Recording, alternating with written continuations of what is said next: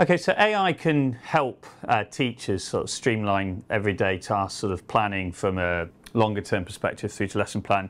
Because with some generative AI platforms now, they can actually produce those kinds of documents from prompt inputs. With TeachmateAI, what we've done is we've done a lot of the development work around the prompts and further refined the models so that the results that you get back are really relevant to the curriculum. So it points the AI in the right direction to the right curriculum, so then you're going to get a really comprehensive and accurate overview back.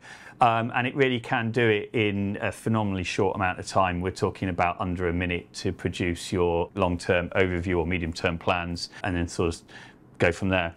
Yeah, and I mean, lesson planning is, I did a course the other day asking teachers what are the tasks that take up most of your time, and planning came out on top. And we know how important planning is, but for me, it's each to their own. You know, I'm the sort of teacher who can plan on a post-it note and deliver it, as well as a teacher who likes to plan a dissertation, you know.